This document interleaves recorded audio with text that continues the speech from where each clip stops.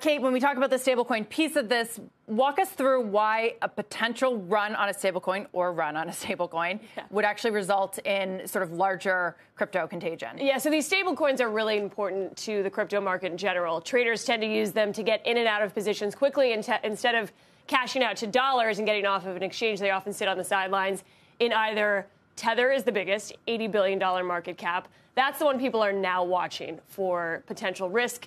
And a bigger risk than what we've seen with Terra, which is the third largest, and a lot of people were just buying it because it came with this 20% yield. It's the third largest. Tether's really the one to watch. It's now at 99 cents. It's lost the peg before.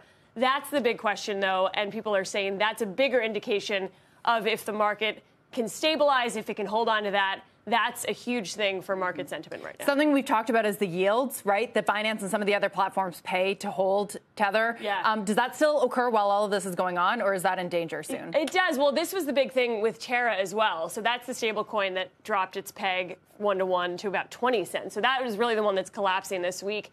That was offering about a 20% yield. Tether's done sort of the same thing. So there are these incentives to buy in. The question is, we haven't seen a test like this in the markets. Yeah. And this is really... all of these are economic experiments. And it continues to play out. Exactly. So we'll see what happens with it. Kate, thank you. Thanks, Steve.